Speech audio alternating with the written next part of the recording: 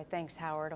How does chillier nights and pumpkin spice sound to you? We've got some fall fun finally here. Yeah, what better way to do that than with the one and only great jack-o'-lantern blaze? News 12's Elisa DiStefano has more.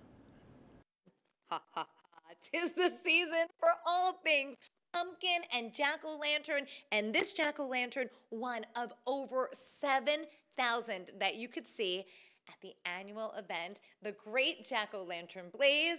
And this is basic jack-o'-lantern compared to what you have there. Yeah, we've got really elaborate stuff, more than 7,000 hand-carved jack-o'-lanterns. This is our 17th year, really excited to be returning to Cortlandt Manor. So for someone who has never been, walk me through what they can expect. Yeah, so this is a completely immersive experience. It's got synchronized lighting, it's got sound, and it's dozens of installations, all sorts of different scenes.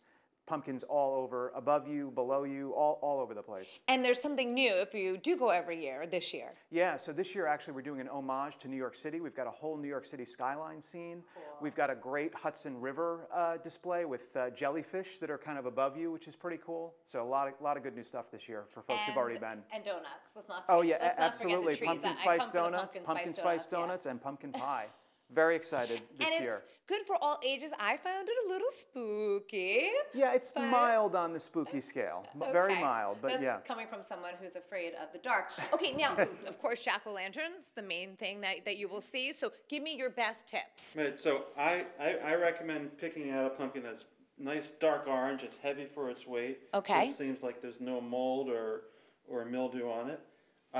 We carve from the bottom, so we take the pumpkin bottom out, and we scoop the seeds out, and then we carve the design on the face. Always cutting away from yourself, never toward yourself. Always away. And you don't carve all 7,000. No. Okay, but if you want to see all 7,000, the event runs through November 21st. And we'll put that information for you on news12.com. This is great. All right, I'm ready to give it a try.